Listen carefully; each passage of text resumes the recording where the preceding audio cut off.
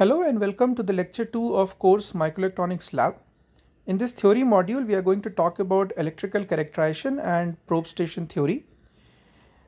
Broadly, we will be talking about a quick introduction of electrical characterization.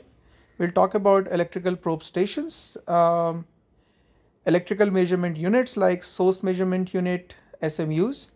We'll discuss in detail different electrical cables, connectors, and how they work and how do you integrate all of them.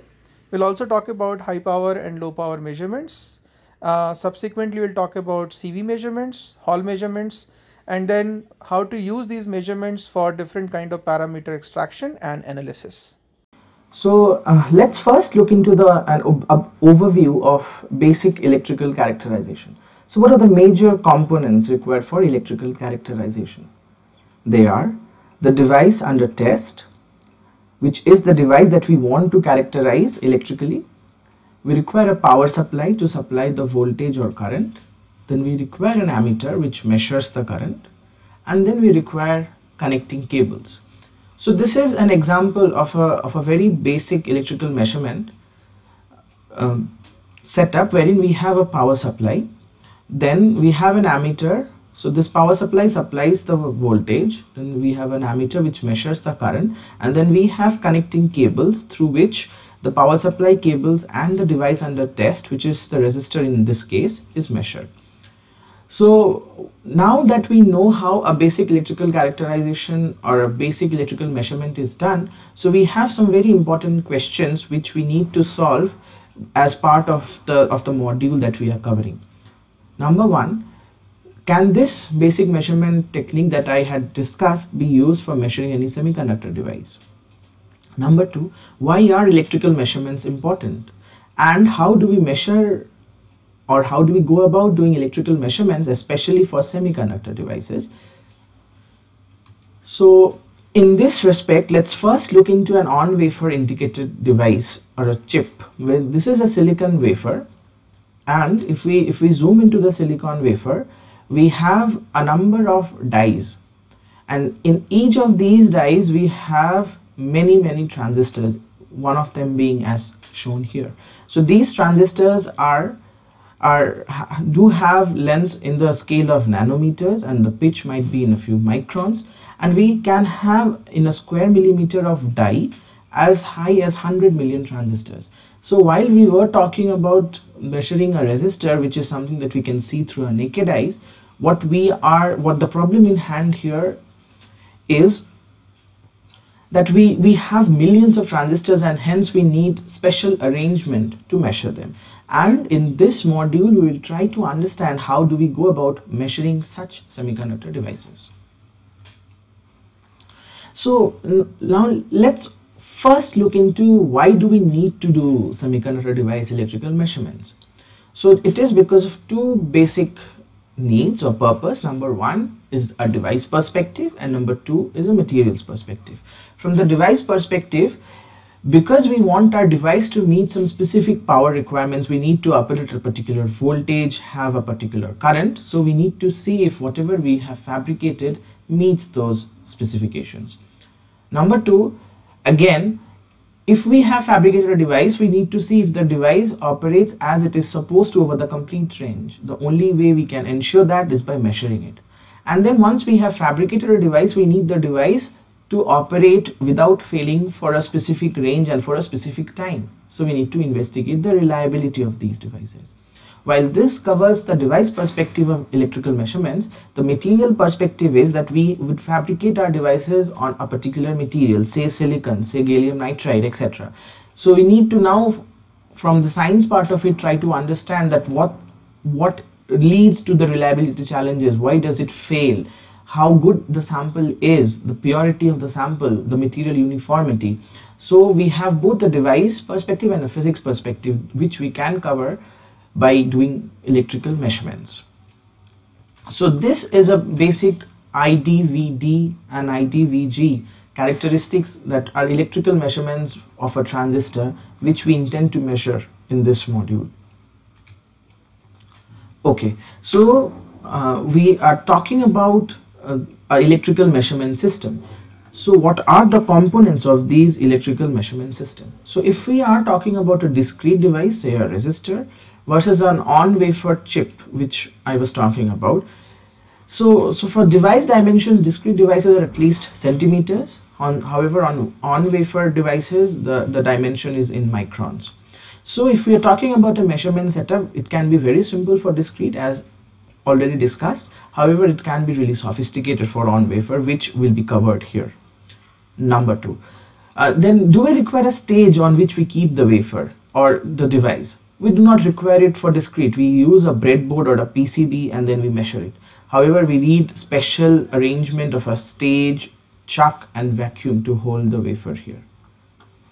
Next, what are the cables that can be used? Normal copper cables that we use even in our home can be used for measuring these devices. However, we need special triax or coax cables.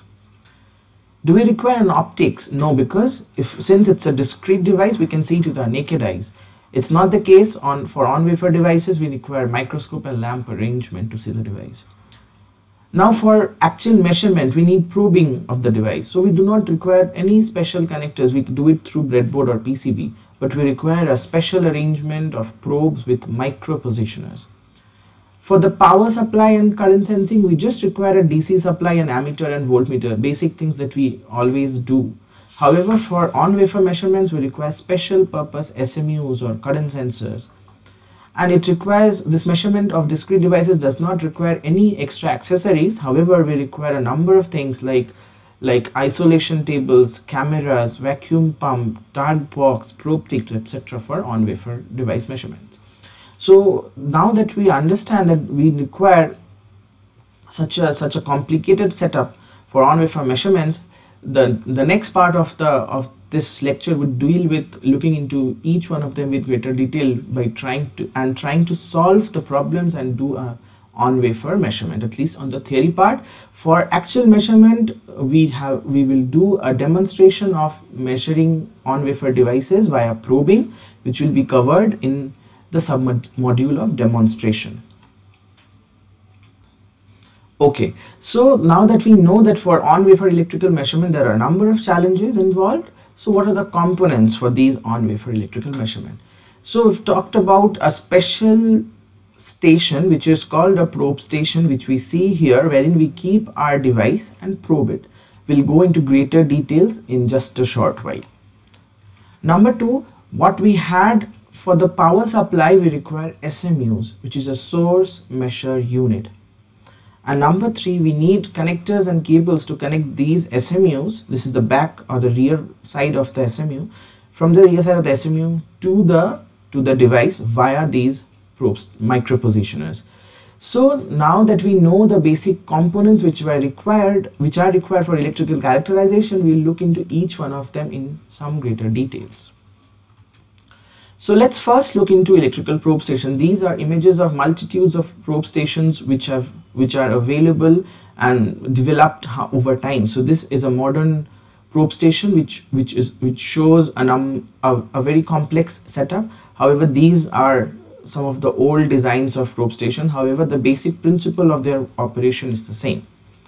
We would be covering electrical probe station and probing in very great details during probing. However, I'll look through or go through all the parts of an electrical probe station as part of this theory module.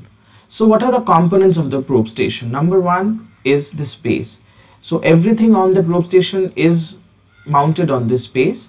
It's usually cast with aluminium and it's a solid plate, or it may also be a breadboard. Number two, we require a stage, which is this. The zoomed in image is the stage. So we are operating with devices which have sizes in microns. So we need very, very fine motions, and we also require X, Y and Z motions. So these are knobs which are used for rotating or moving the wafer in X, Y and Z motion. How do we actually do it is going to be covered when we are actually doing a tool demonstration. So This is the stage of a manual probe station wherein we have a vacuum chuck. This is to load the sample. We have knobs which are used to move the chuck up or down. Then we have a chuck up or down lever. We have adjustment of chuck up and down. Then we also have the stage X and Y motions. So this is the chuck. It's a flat metal surface. It holds the wafer securely, and we have holes here which is for vacuum. So this vacuum holds the wafer in place so that we can probe the device without damaging our devices. So besides, this chuck is also application specific. We require for high power, for high frequency, for we can also have thermal chucks. So we have special chucks to meet special application demands. Okay, so now we have a platen which is this stage. All the manipulators are placed on this platen, and this platen can also be adjusted in the Z direction by moving the platen up or down. Okay, while all of that I had covered is part of basically the stage where to put the micropositioners and the sample holder. However, as mentioned, we need an arrangement to see the devices. So that's a microscope. So first we require a microscope mount, which is this, so that this microscope mount provides X, Y and Z motion of this microscope. Now for the optics of the microscope, we can have a stereo zoom microscope, which is a low cost microscope, but it can only do basic probing for sizes of beyond 50 micron or 50 micron pads. However, for seeing very small devices, which is generally the case, we require a compound microscope, which is a complex arrangement of a number of objectives and eyepieces, such that it can operate at a magnification as high as might be 2x to 1000x. We also require light sources. Then we have an option of the microscopes, and it operates with better resolution but comes at a higher cost. Okay, another very important part of probing is the manipulators, which are referred to as micropositioners. So it is used to position the probes on the device under test. It sits on the platen and uses magnets or vacuums so that it does not move during measurement, and it gives X, Y and Z motion, so that the tip that is loaded here or the tip that you see here moves in micron ranges, such that it can move as close to the metal pad in the device as possible, and then it comes down and probes the device. So we will do an actual probing of the device in the tool demonstration module. So this is the basic block diagram of the manipulators assembly. We have the probe, then we have a top block, we have a middle block, we have a bottom block, and then we have a magnet. Now each one of them moves in one or the other direction. That's how we move the micropositioners in micron scales. So the top block, it gives Y direction, middle block gives X direction, the magnet holds the micropositioners, and the rotating arm gives the Z direction. Okay, so that now we have a micropositioners. I had talked about tips. So what are probe tips? So they are needles that make contact with the device under test in order to measure and in order to pump in voltage or current and measure. So they are mostly made with tungsten, or you can also be made with stainless steel, etc. And what is so specific about the probe tips is that the tip diameter can be very thin. It can be in microns. It can be even around 5 microns to as high as 100 micron to 200 micron. So depending on the specific on the application that we require, we take different probes tips. So this is an image of a probe tip.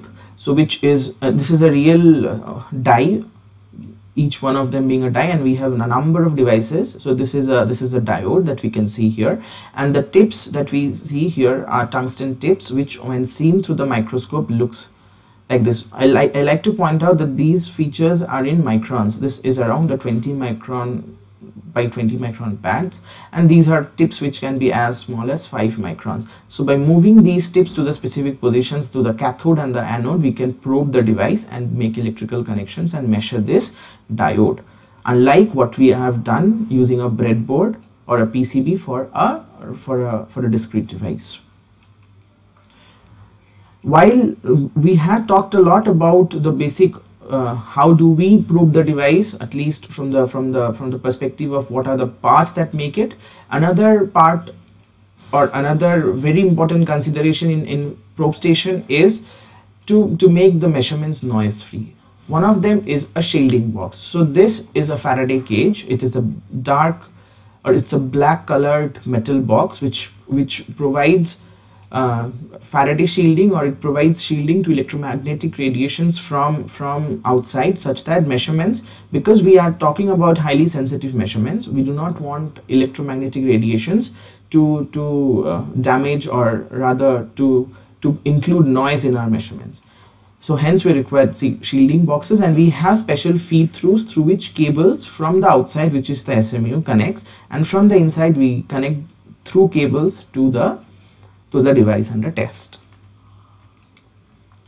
Another very important thing is this vibration isolation table. Because we have a lot of vibrations around, however, because we are talking about devices that are in microns, even a very small vibration can put the tip, either scratch the pad or put the tip on, move the tip outside our active region or our pads. So we require special tables so that it does not vibrate. So the table is mostly on compressed air pistons, which is used to decouple the ground and the table, and we need to maintain a constant pressure by using a compressor. So why do we require vibration isolation? So vibration disturbances mostly are periodic or might also be non-periodic. So when frequency of the periodic force is equal to the natural frequency of the equipment, it gets amplified, which is governed by this equation. So either we need this frequency of the natural frequency of the table to be as small as possible to isolate the ground vibrations. This can be reduced by either making the table very, very heavy by increasing this mass, or by using isolators, so by changing the spring constant. So because we cannot have a very heavy table, we play with the spring constant, and hence we design vibration isolation tables. So what are the kinds of isolators available? One is a passive isolation, which has damper, mass and spring, and it greatly reduces the ratio, especially for disturbance frequency to isolation natural frequency, which is in the ratio of √2. However, we mostly want an active vibration isolation, such that whenever there is a vibration, it works with a controller and then with sensors, such that it mitigates it during measurement. So it is used to mitigate vibrations even for very low frequencies, even 1 Hz. So a passive isolator with feedback loop, example air spring that I had talked about, is something that we regularly use. So we, in our case, mostly use active vibration isolation. Okay, so now that we had talked about probing the device, etc., we were all talking about a manual probe station. We also have a semi-automatic probe station. A semi-automatic probe station is in this respect different from a manual probe station, that whereas in manual probe station the entire probing is done by hand, and then each of the measurements, say we have 100 transistors, we have to probe the device 100 times. In semi-automatic probe station, we probe the device only once, and then we prepare a file which gives location of the devices. We feed in the location map, and then the system remembers, and then the chuck moves automatically such that it probes. So again, how do we do a semi-automatic probe station is something that will be covered in greater details again in tool demonstration. So again, these are the parts of a semi-automatic probe station. It's the same. We have the connection panel, wherein from where we take connectors to the probes, to the manual the micropositioners or to the SMU. We can have a multitude of micropositioners. This in this case is an RF micropositioner. This is a DC micropositioner. Again, these are platen lifts. This is the chamber wherein we put the sample. This chamber, this is a chuck. This chuck moves, and this chuck is controlled by the software, which is seen here. Again, we have a microscope arrangement and the probe station control software. So for the Cascade Microtech semi-automatic probe station that we house, we have a probe station is controlled by a software called Velox. So the sample is first kept on the chuck and loaded into the microchamber. The die is then properly aligned such that there is no theta misalignment, and then on only first device the probing is done. The coordinates of all the devices on that die are saved in a map, and then subsequent dies are measured automatically, and it can be used for measuring not just IV, can also be used for measuring CV and RF measurements. The CV being done by the DC micropositioners and RF being done with the special RF micropositioners. Okay, so with this we come to the end of the probe station part of this module, and then we will look into the various measurement units which are used for measuring these devices.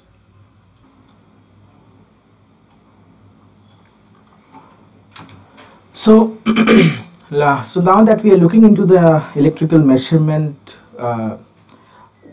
units, so what are the challenges and solutions for such a measurement?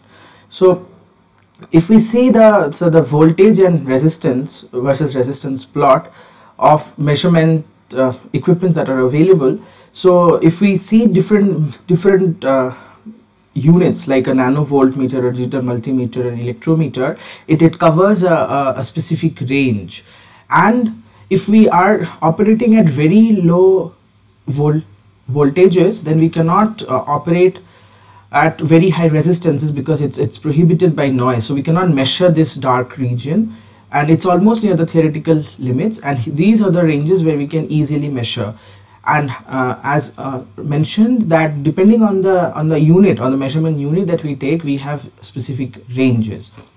So now looking into the electrical measurement instruments in greater details, we have a digital multimeter, then which is something that we all know, which we have all used. Then we have electrometers, so they have higher sensitivity and measurement capability than digital multimeters, so they can be used as voltmeter, ammeter, ohm meter, coulomb meter. We have nanovoltmeters, so the voltage measurement is near theoretical limits for low source resistances. So it's actually an electrometer which is optimized for high source resistances. Then we can also have pico ammeters, wherein it's low voltage burden speed and lower price in micro electrometers. Then we can have micro ohmmeters, which is optimized for low level resistance measurement. And out of all the measurement instruments, which is the most important for us is a source measure unit, which is referred to as SMU. It is a combination of both sourcing and measuring capabilities. So it can source voltage and current as well as measure voltage and current. So it works both as a power supply and an ammeter or voltmeter, if we can talk about that in the simplistic of terminologies. So it can source current, and then it can measure V, and it can source V, and it can measure I, which is seen in SMUs. However, if we are using a digital multimeter, we have a current source and we measure voltage. If it's an electrometer, we supply voltage and measure current, and using that we can measure, for a diode, we can either measure the forward characteristics or the reverse characteristics.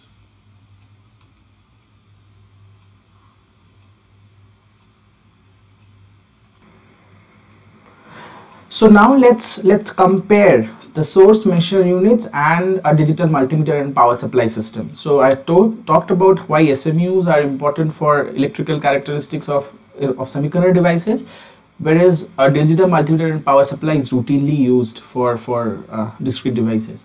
So one of the advantages of SMU over a DMM power supply is the 4-quadrant operation that is available in a SMU versus a 2-quadrant system, which is used for a power supply. So SMU is capable of both sourcing and sinking power, unlike the two-quadrant operation of power supplies. So it can be used to characterize almost everything. It can be used to characterize even batteries, solar cells, energy generating devices, etc. Number two, what are the advantages of SMU over DMM with power supply then? Number one, the speed and precision. So for faster rise times and lower measurement uncertainty in SMUs, so it gives high speed and precision over digital multimeters. Then it has a high operating range and resolution, so it is able to measure very low currents. It can even go to very high voltages as well as very high currents and very low voltages. So it gives it has a significant wider range as well as greater resolution than power supplies. And then it has a very good sweep capability. It offers very high sweep capabilities, and it simplifies the programming tests as source, delay and measure characteristics, and then helps to significantly increase the testing productivity. So we can do very fast measurements compared to a DMM with power supply kind of a setup. So this is an image of a typical Keithley SMU which we routinely use. This is a 2636B kind of a source measure unit, which has two channels, which is channel A and channel B. So each of the channel is one SMU. So this is two SMUs in one box. Each of these channels can be used to source, sink voltages and currents. Okay, so what is a source measure unit then? So a source measure unit or a source is a fixed combination of a voltage source which an ammeter in series and a current source with a voltmeter in parallel. And an important thing to note here is that it cannot the source and measure cannot be separated. So it will both source and measure at the same time. So the characteristics of a transistor which can be measured using a SMU is as seen in this picture. So how were source measure units developed? So it came as the prelude to source measure units was HP 4145A, which was made in 1982. It was capable to completely characterizing the DC characteristics using 4 independently controlled source monitor units. And Keithley 236 was the first standalone SMU, the picture that you can see here, which came up in 1989. However, the present source measure units, there are a plethora of SMUs available. There can be 2400 series, 2600B series, it can be 2450, 2460 series, or it can be 2657, 2651A series, which are high powered SMUs, which we will look into some of these SMUs in greater details. So let's for example take the 2400 series SMUs which are available. So depending on the number of the SMU, we have different wattages. So a point to note, the wattage of an SMU is fixed. So based on the wattage, there's a trade-off between maximum voltage and maximum current that it can go. So say for 22 watts to 66 watts to as high as 110 watts. So we can either measure high voltages, or it can be to very high currents. Now then again, depending on if it's a DC measurement or a pulse measurement, what is the range that we can go over voltage and current is decided. So depending on the application domain that we want to use, that we see here, we can take different SMUs. While this is an example of 2400 series, we routinely use 2600 series source measure units. These are similar to 2400 series but have a higher display resolution and improved connectivity, that is the reason why we prefer 2600 series over 2400 series. That's why in our lab demonstration module we will be mostly looking into 2600 series of SMUs.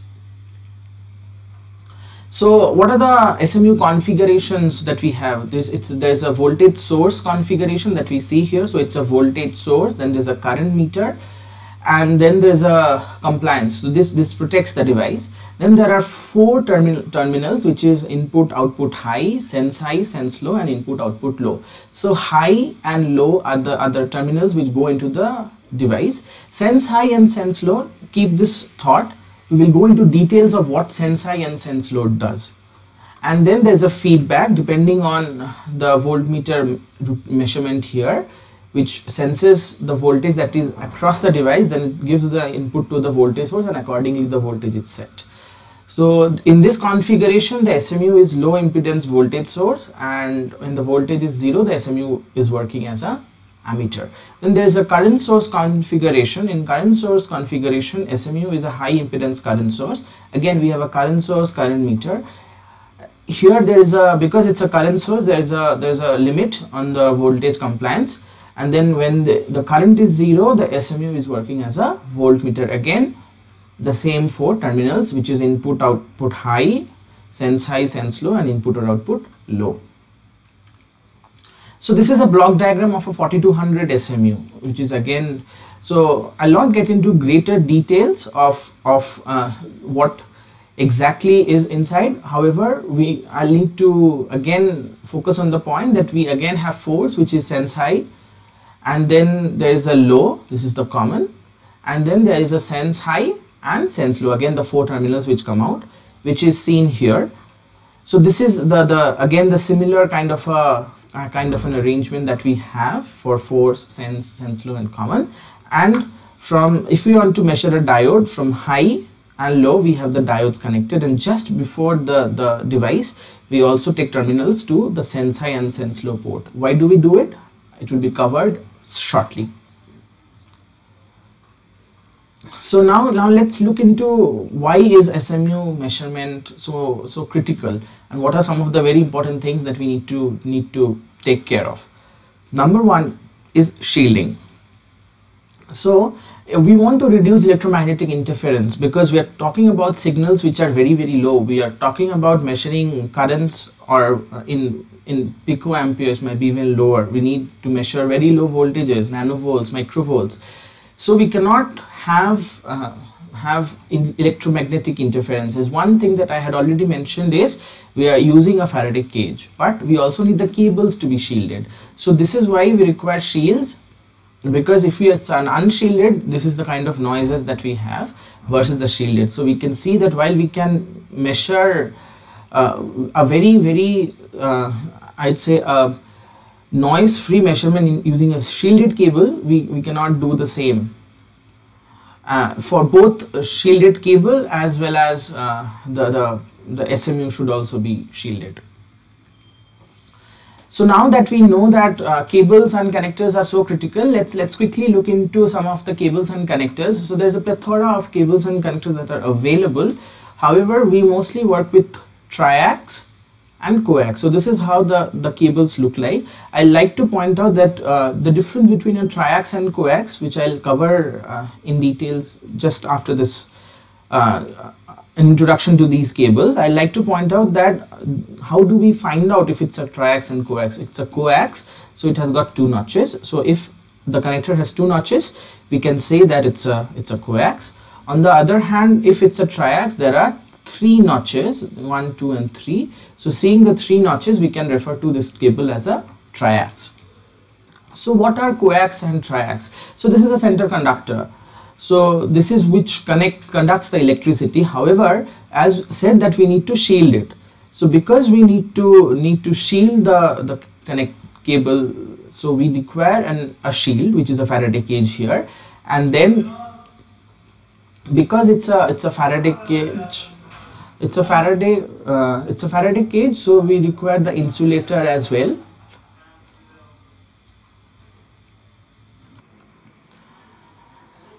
So, and then like we have always got an insulator on the outside, we have an outer jacket.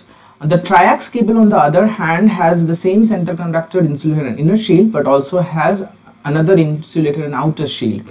So how does it help it? Because there's an extra added safety feature of another Faraday cage, it results in even lower noises. So if you are to measure very low currents or very low voltages, the way to go about is to measure using a triax cable. So this is what I had mentioned, that in a coax there are 2 notches versus a triax where we have 3 notches.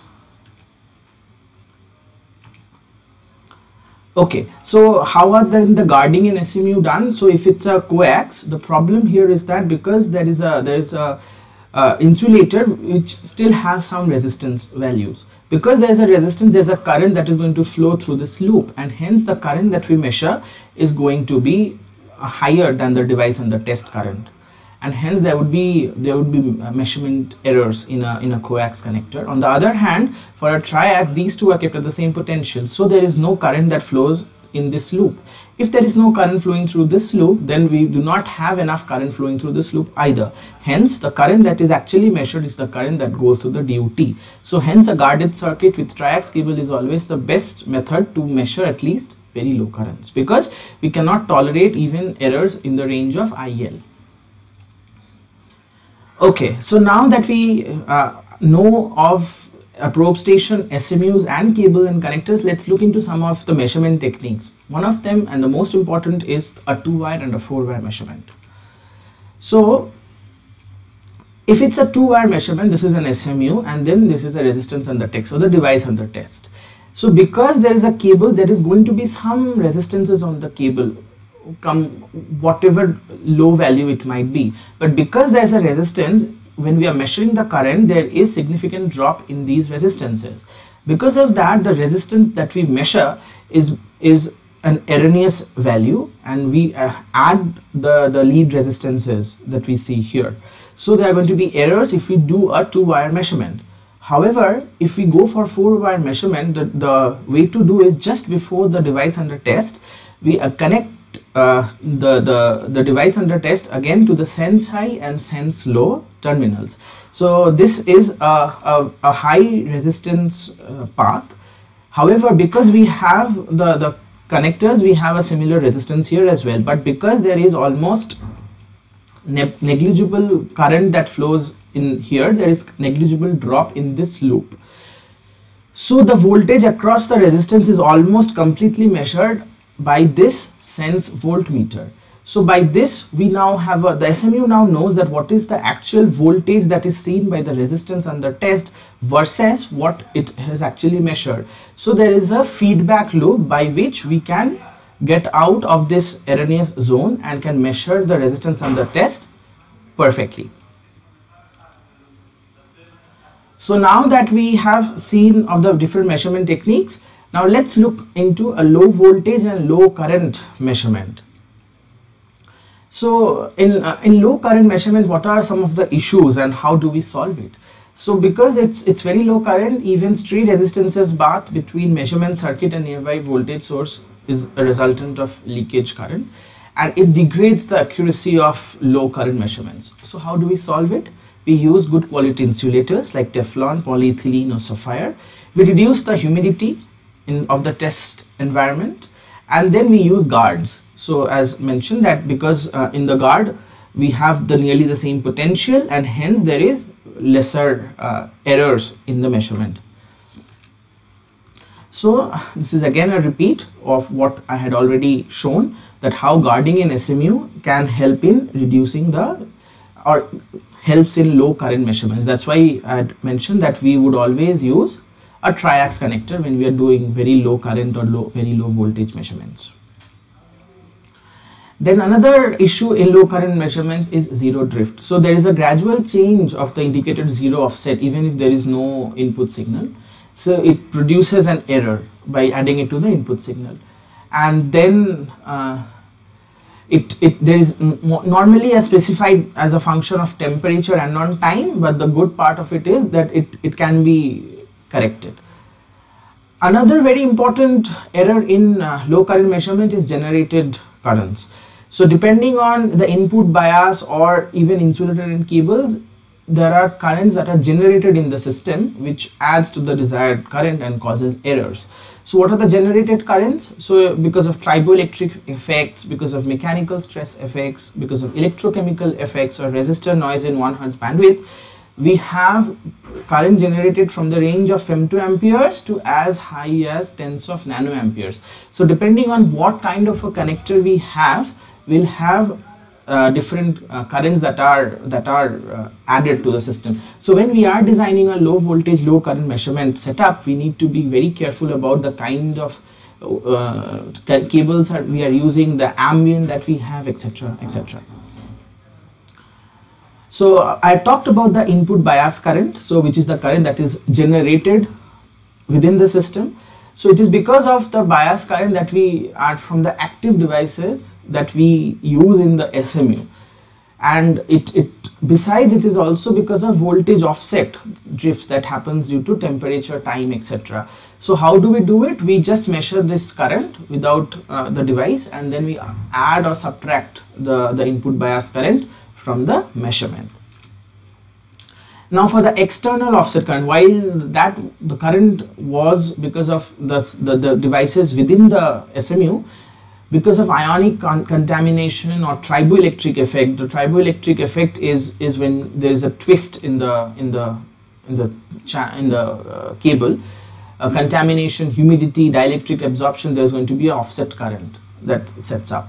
So how do we solve it? We suppress it by using a suitably stable and quiet external source of the opposite polarity.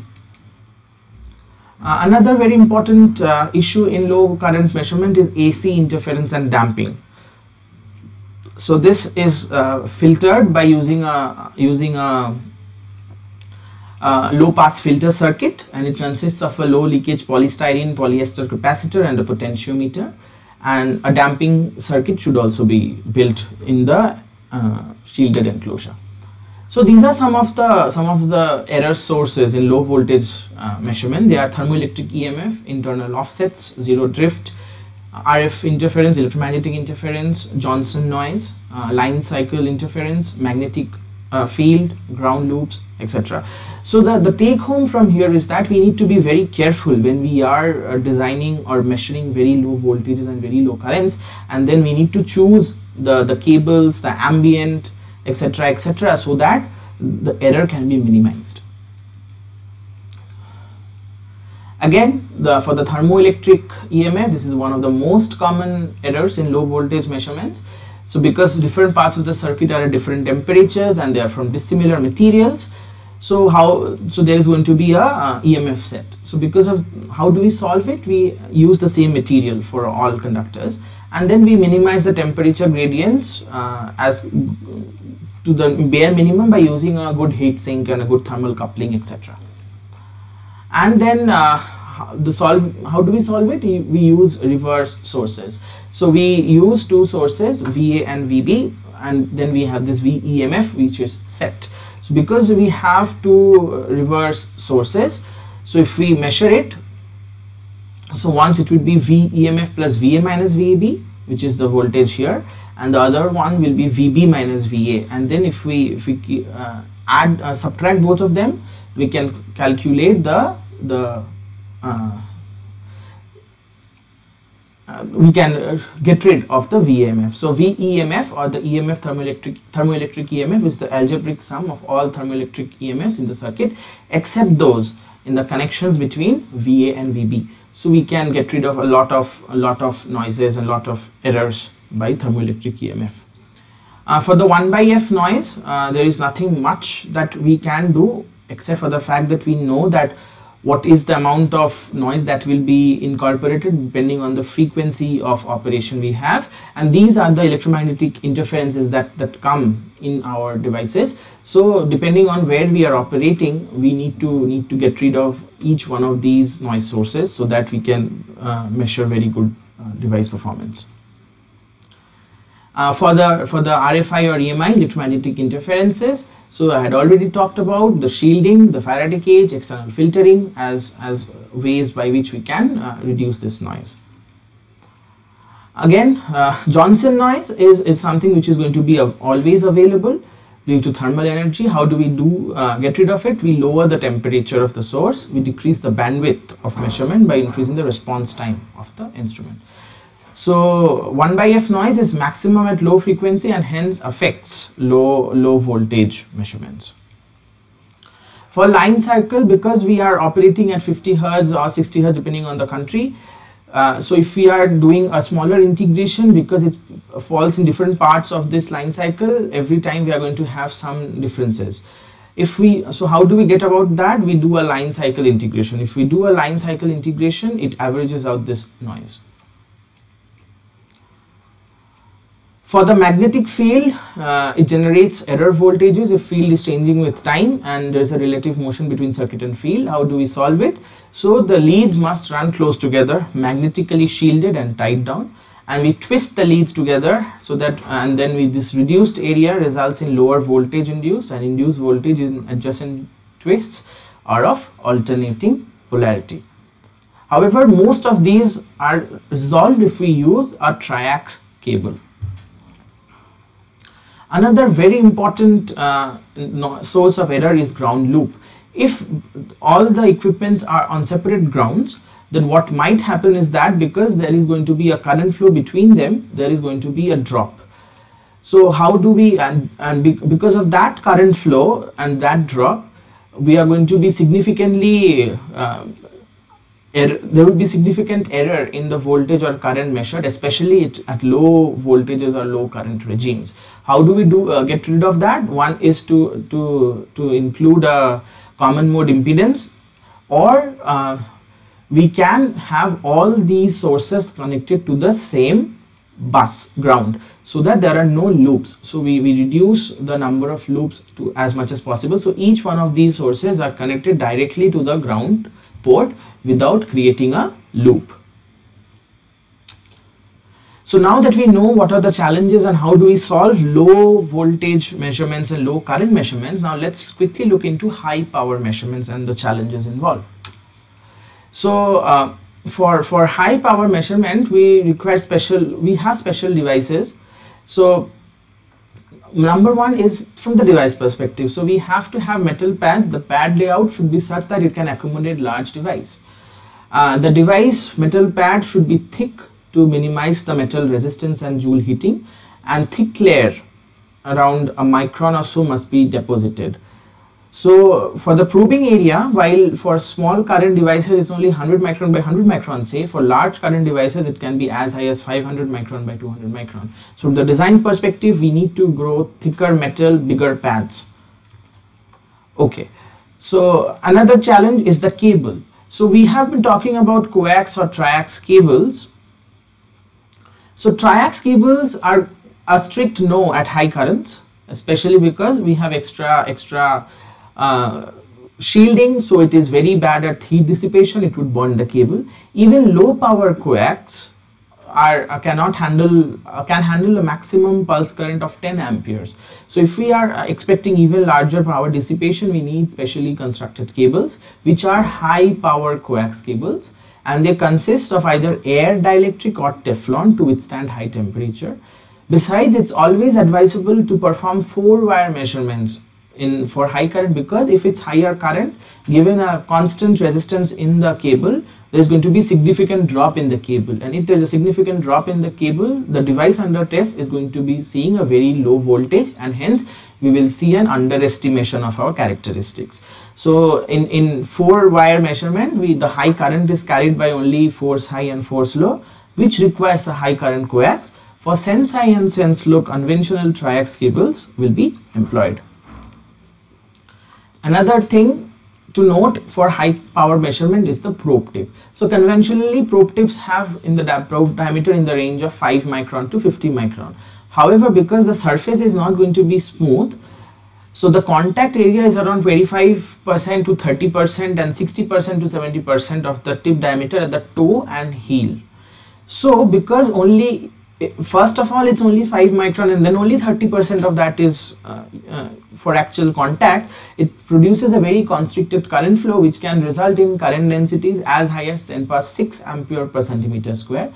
Such a high current flow over such a small region or area will result in melting and electromigration and fail the device, even though your device should have survived. So it's not a real device failure, it's a measurement related failure.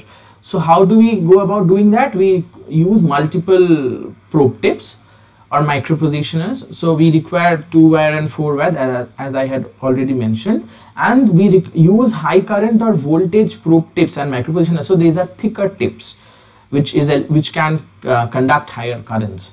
So that's how we counter this high current density problem. Another thing that we need to do is that during measurement, because of the high temperature, in a real circuit we'll have coolants or like we are going to have might be fans installed, might be heat sinks installed, but that is not the case when we are measuring the device on chip. So there might be significant degradation of the device performance if you are not talking about how to thermal manage the device. So due to channel mobility and degradation at elevated temperature, the measured device on current is reduced if we are going for high power measurement, and this is going to significantly change our real device performance. So we need to use thermal chuck and need to cool down the device up to as high as -55 degrees Celsius to mitigate above issues, because without this we might actually fail the device. So now that we know that what are the challenges involved, now let's look at how do we do that. We need special high power SMUs. So what we had talked about in the first half of this module are medium power SMUs, which can go till about some 200 odd volts. However, and at around a few amps of current. So we require special designed SMUs for the purpose of high power measurements. So they are these SMUs, because we require high voltage or current. These are used for measuring diodes, FETs, IGBTs, etc., and high power materials. So we have an SMU called high current SMU, which is 2651A.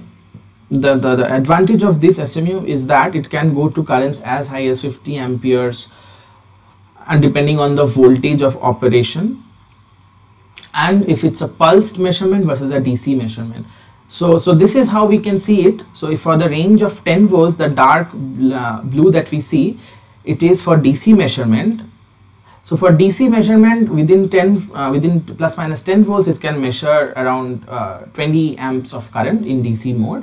And if it's 40 volts, then we can measure around 5 amperes of current. But if we are going to pulse, depending on the pulse width, we can measure current over this entire regime of within plus minus 40 volts.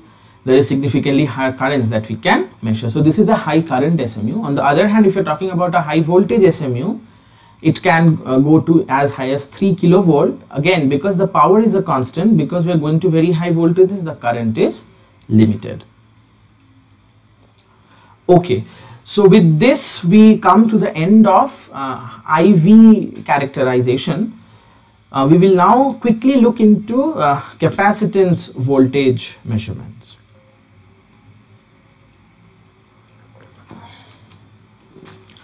So while we had talked a lot about IV measurements, what is the purpose of CV measurement? So it is one of the most fundamental measurement technique. It is widely used in research lab for evaluating new materials, processes, devices and circuits, and it is one of the most used technique for optimizing process and device performance. Besides, it's also used for reliability engineers to qualify material, monitor process parameters, analyzing failure analysis. And it is used to measure a wide range of devices, from MOSFET, MOSFETs to 3-5 devices to solar cells to photodiodes, even CNTs, graphene FETs, etc., etc. What are the measurement technologies that are available? There are 3 basic CV measurement technologies. One is the classic AC impedance capacitance meters. Then we have quasi-static capacitance measurements, and we also have an RF technology which employs a vector network analyzer and RF probes. So let's first look into the AC impedance capacitance meter. This is specifically what we routinely use. It has a AC impedance meter, which is a LCR meter. So it measures complex impedances with an auto balanced bridge, maintaining AC virtual ground at the sense side. And these meters typically work from 1 kilohertz to 100 megahertz, 10 megahertz. And we have tools like the PCT CVU or 4200, which we have, which is used for capacitance measurement. So how does it work? So there is an AC source, there is a DC supply which is bias, and then there is a AC source which is used for measuring the capacitance. Then there is a AC voltmeter and an AC ammeter, and then there are again 4 ports: a high current, high potential, low current. These are 2 are shorted and connected to the device under test high. These are connected to the device under test low, and over this the AC voltmeter and using this AC ammeter we measure so we supply an AC voltage out of the high current terminal H current. The current through this device is measured by the low current terminal L current, which is this AC ammeter. Then voltage across the device is measured by the high and low potential terminals, which are H pot and L pot. So the voltage and current are measured in a phased locked manner, so that precisely identifies the phase angle between them. So by knowing the amplitude and phase angle, so we calculate the desired AC impedance parameters. So we measure this Z and theta. So Z and theta can be calculated from this R plus JX by calculation, because we know both the amplitude and the phase. So using this amplitude and the phase, we are going to be able to measure all the basic parameters for CV measurements. Now we can have two common AC impedance models that we can select. We can either have the parallel model or we can have the series model.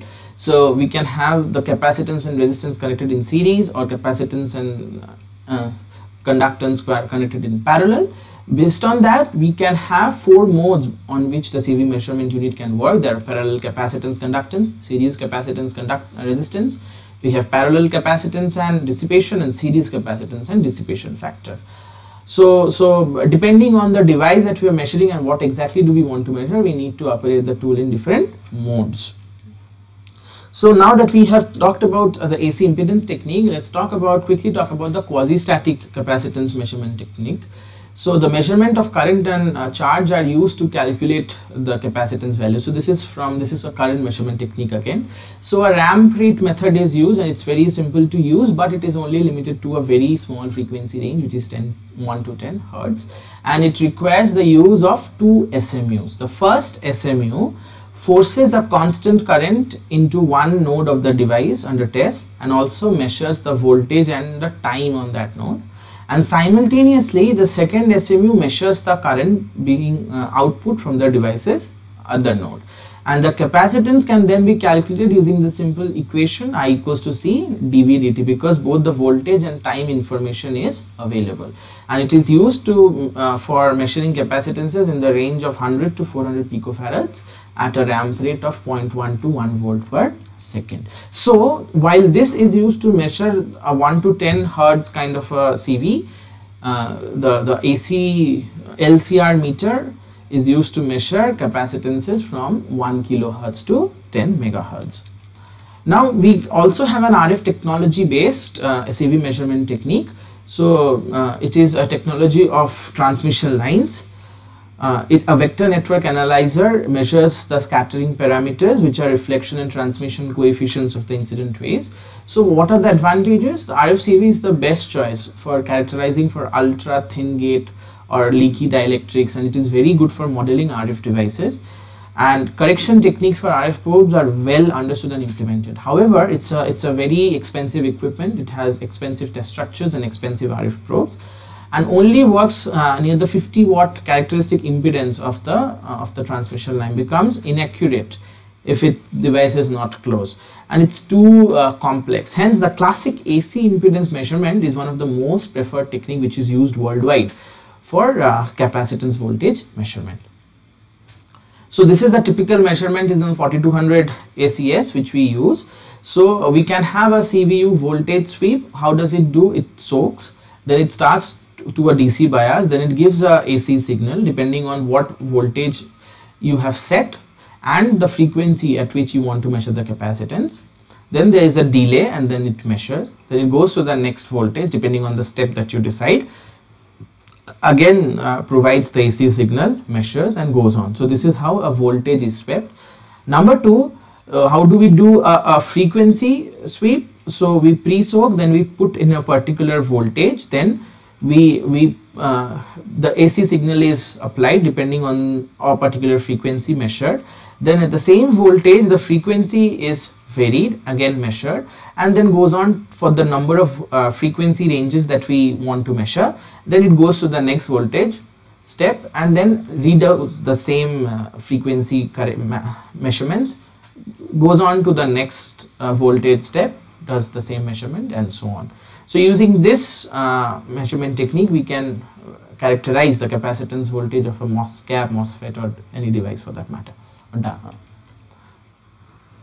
So now let's look into the common CV measurement errors and solutions. So there are common errors. So there is an error because of higher gain. There might be offset, which however while we want to measure this, not the nominal value, there might, because of offsets, the value might be as here, or because of gain it might go to our overestimation. So the way to do is to calibrate. So we do open correction, short correction, and load correction. So with that we can measure these values. So by calibration, while Z load is something that is very difficult to achieve, Z short and Z open, that is open correction and short correction and open correction, is something that we routinely do, so that we get rid of all the errors that are because of the cables and the setup that we have designed. So this lists out many of the common CV measurement errors and solutions. So depending on what accuracy we require and what are the kinds of measurements that we are working on, what are the sources of error that we feel, we have specific corrective action which are suggested, which we need to follow to provide a CV characteristics which is as close to reality as possible. So now that we have looked into IV and CV characterizations, let's now look into the Hall measurement technique. So we are all aware of the Hall effect. So using Hall effect, we can determine whether a semiconductor is p-type or n-type, and it is used to measure the carrier concentration and mobility. So a semiconductor with a current Ix has to be placed in a magnetic field B, which is perpendicular to the current flow. So because of the force on the particle, that is the electron or the holes, so there is a force, the Lorentzian force, that sets in. So depending on if it's a p-type semiconductor or an n-type semiconductor, either a positive voltage or a negative voltage is set up and then we measure this. So this induces an electric field, and in steady state this magnetic field will be exactly balanced by the induced electric field. So by this induced Hall field and the voltage across the semiconductor, we can measure the Hall voltage.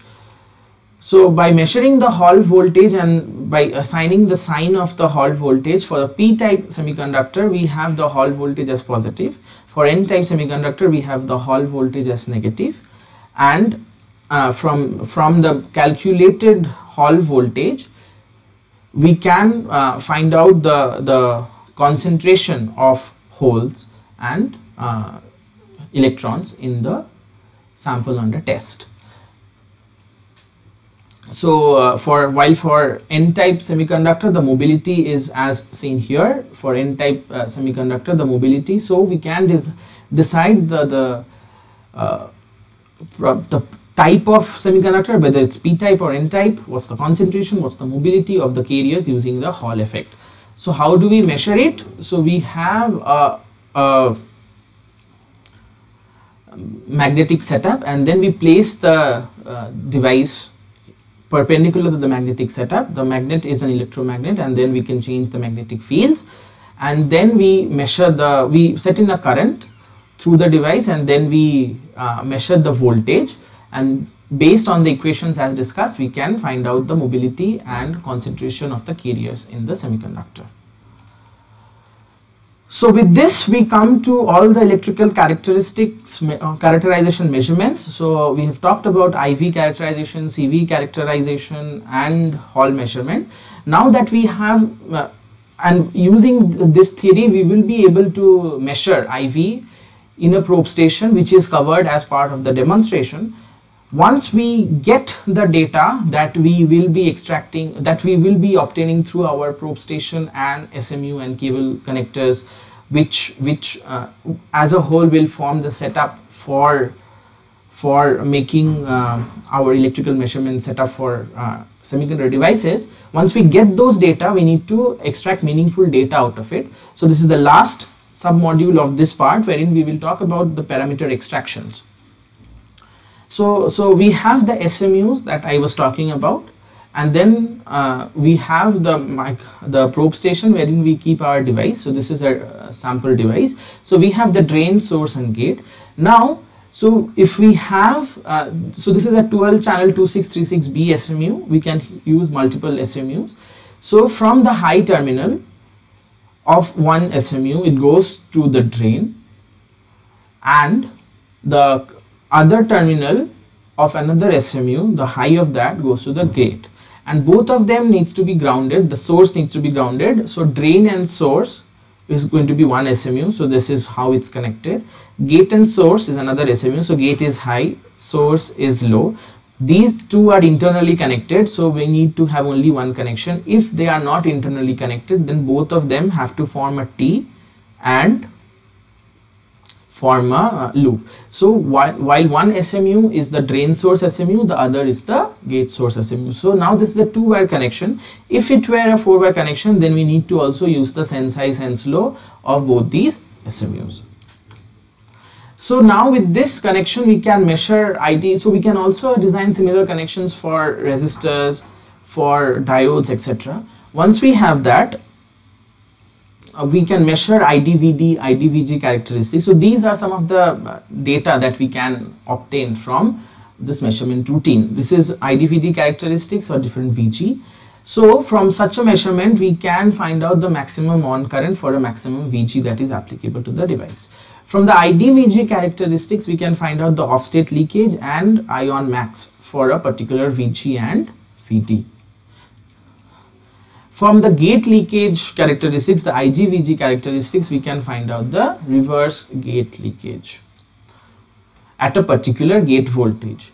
From the IDVD characteristics in the linear region, we can find out the on resistance of the device. Again, now once we have those values, we can write scripts, and then using a differentiation function, we can find out the transconductance of the device.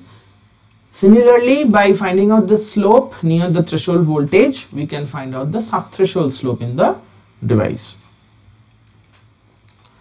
Again, from the IDVG characteristics by either linear extrapolation, which is as shown here, or by peak transconductance method, wherein at the point where we have the peak transconductance, we draw a slope, and then wherever it cuts the gate voltage, we can find out the threshold voltage of the device. So while these were parameters that need to be extracted for transistors, if we have a diode, we will have the forward characteristics of the diode, or IDVD characteristics of the diode in forward bias.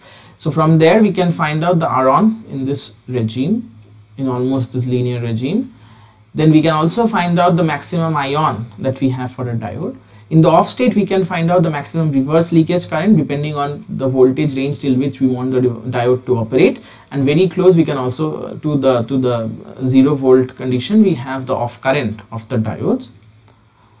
Similarly, by using this equation of Schottky barrier height and fitting the curve that we obtain, we can also find out the Schottky barrier height of the diodes. The cut-in voltage, by using a constant drain current method, we can find out the cut-in voltage of the diode, which is the voltage at a specific threshold diode current of 1 microamp per millimeter. And from using the capacitance voltage curve, we can use it to find out the interface trap density. Another technique is to use a transfer length method. A transfer length method is to find out the contact resistance and sheet resistance. So we have metal or ohmic pads, and the spacing between the pads is changed, and we find out the resistance between each of these pads. So this resistance is a total of the resistance because of these contacts and the resistance that is incorporated because of this size of this distance between the pads. So because this is known, the distance between the pads is known, so by plotting this RT versus D and we get a linear curve, we can find out twice the contact resistance and the sheet resistance of the device.